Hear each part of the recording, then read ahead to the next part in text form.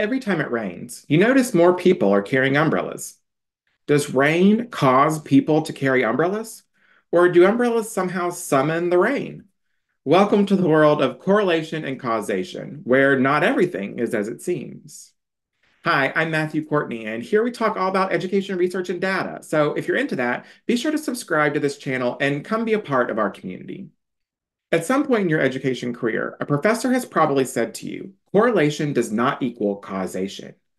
After what I'm sure was a convoluted and prolonged explanation, you were probably left wondering, what does that even mean? Well, let me break it down for you. Correlation suggests a relationship between two variables. When one changes, the other tends to change in a specific direction, either positively or negatively. Causation takes it a step further.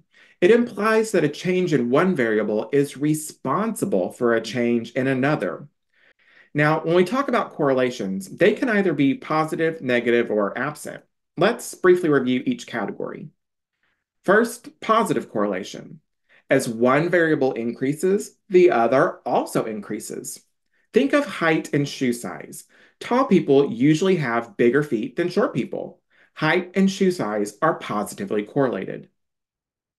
Negative correlation. As one variable increases, the other decreases, like exercise and weight.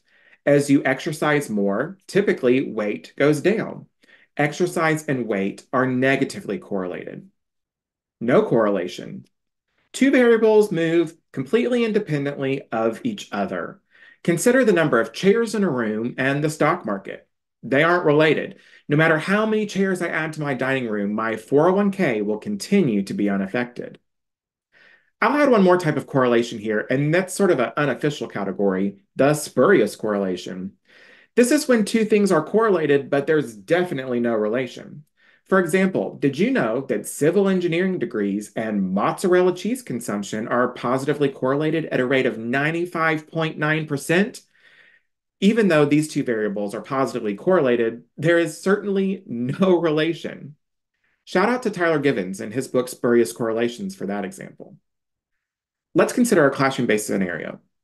Over the course of a school year, a teacher notices that as student attendance and after-school activities goes up, their grades also improve.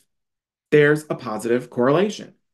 Your immediate reaction might be participation in after-school activities causes better grades. But wait just a second. Is after-school participation the only factor influencing those grades?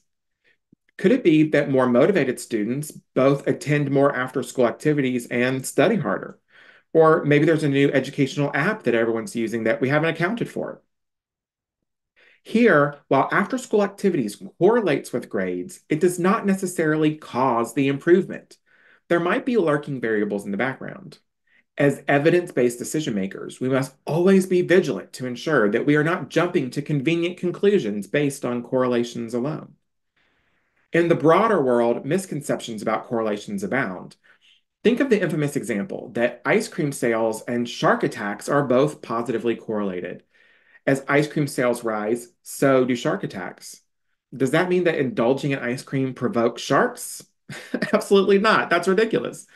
The lurking variable here is the season. It's summertime. People buy more ice cream when it's hot. They also swim more in the ocean, increasing the risk for potential shark encounters. It's totally coincidental.